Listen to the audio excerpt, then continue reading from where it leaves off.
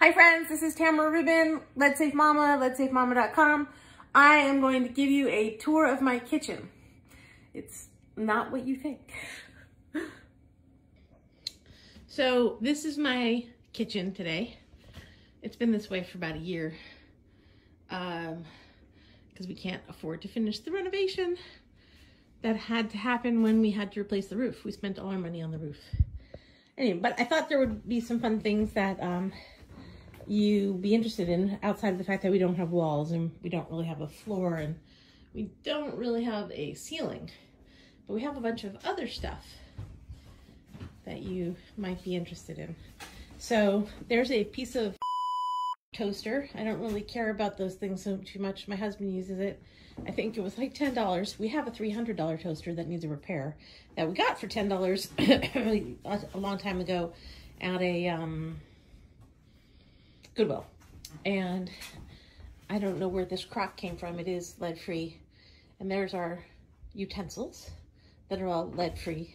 And I love my baskets that I get at the farmer's market and local farm store. Those are lead-free. And then this is, I posted about this. I love this. It's not perfect. It was fairly inexpensive. This sticks a little. It's got a magnet, so it's supposed to stick. But it's not, you know, it's not fine woodworking, but man, is it useful, and it really is great for storing bread. Ha! Who knew? A bread box. And then we got this. This is our compost thing, which was just washed, and our toaster oven.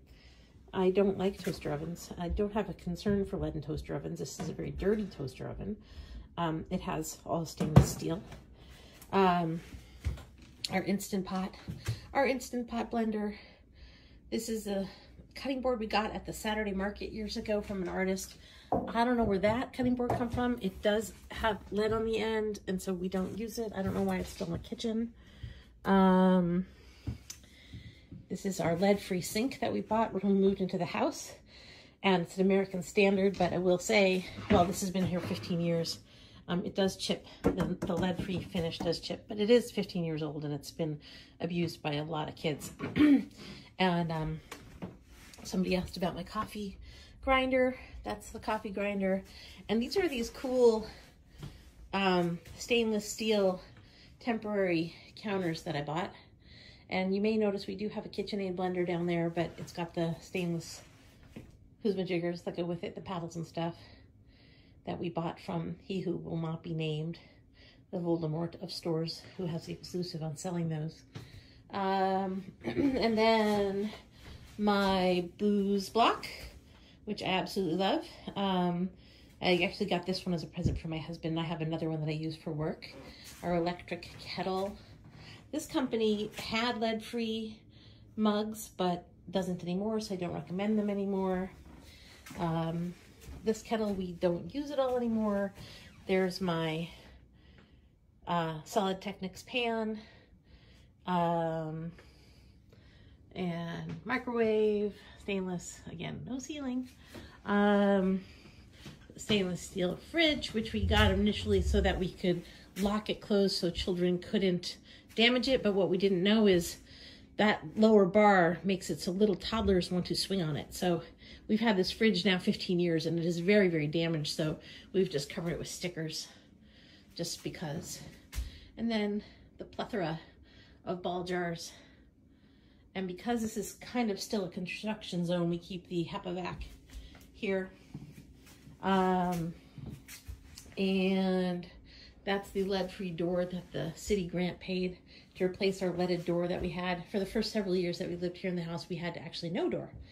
And then I've been getting bottled water delivery because of my mobility issue since I broke my leg. And so that's one of those. I've been getting the bottled water delivery in glass. I'm just looking around to see if there's anything else to share. Oh, those are the new vinyl windows that we got when we bought the house 15 years ago. We bought the house in February, had all this work done to make it lead safe, including putting in new vinyl windows. And so those windows are 15 years old come April, which is when we moved in. And yes, there's a massive lead hazard in the middle of my kitchen. My kids don't go near it, so I'm not too worried. That's the ductwork. It's featured in another post. Let's see what else we got here. Oh, people, this is the, since we're in a field kitchen still, with not all the walls and things. We've got more of the kitchen in here, which is our dehydrator, bowls, my, what do you call that, rolling pin. And this is the little thing my husband invented to hold our ball jar lids. All of these stainless steels. Yeah, there's a spatula there that's silicone that I don't use and I haven't tested, and most of our stuff here is stainless steel. And there you will see our Corelle bowls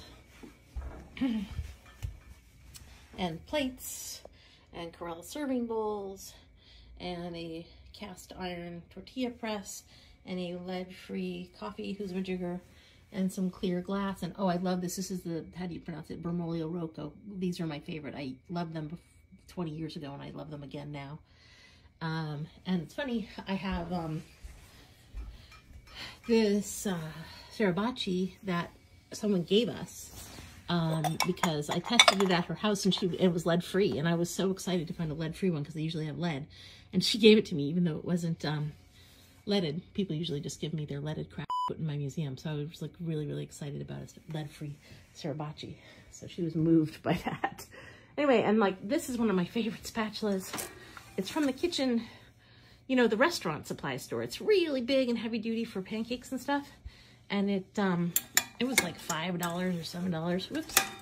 And I love these little magnetic strips for hanging things.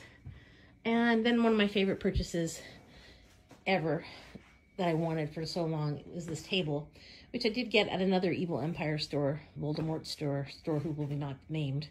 But the reason I got it is because my kids have a habit of throwing furniture, and I need tables where the chairs are attached. So we've had a bench in the kitchen until the leak happened, and that was destroyed already anyway. And now we have this lovely real table without a need for chairs because the chairs are attached. And that's the whole thing.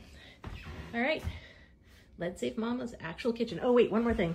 This is another Solid Technics pan, which needs to be reseasoned, but I absolutely love. You can see they have the Made in USA and multi-generational, and has the batch on it, which is so cool. And we have a combination of different pots and pans here. There's a Farberware one and a Cuisinart one and Martha Stewart Everyday. And I don't have concern with lead for any of these. Nice stainless steel colanders, and I think that's my grandmother's cast iron pan, my great grandmother's actually. And I don't see, one of my other favorite things is our pancake thing, but I can't find it, and I haven't been in the kitchen forever, so I don't know where it is. Okay, that's the Lead Safe Mama kitchen tour. Yeah, I actually have all the things I tell you about. And I actually don't have the things that I tell you not to have. So there. Almost all of these things you can see on leadsafemama.com or shop leadsafemama.com, tamarubin.com. The shopping website has my recommendations with affiliate links of things to buy. And there are posts about pretty much everything in this kitchen. So if you're like, oh, what's that bread box? Just look up bread box using the search bar on the website. Okay, see you later. Thank you. Bye.